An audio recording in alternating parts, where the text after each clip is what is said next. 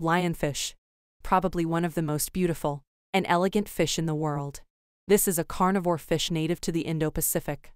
But don't be fooled, this colorful fish is also venomous, which located on their spines and can be fatal to humans. Lionfish has become the poster child for invasive species in the western North Atlantic region for over a decade. They are generalist fish, meaning they will eat anything that they can gobble and quickly eliminate native fish, combined with a quick reproduction rate, and their spiny body covered with venom makes other predator ignore or avoid them. A female lionfish can shockingly release between 10,000 and 30,000 unfertilized eggs every 4 days year-round, approximately 2 million eggs per year, making lionfish such a devastating species to the ecosystem. Lionfish removal effort has been done to control their population in order to save the reefs and native species. The Fish and Wildlife Conservation Commission in Florida also encouraged divers and commercial harvesters to remove and slow down the population of lionfish.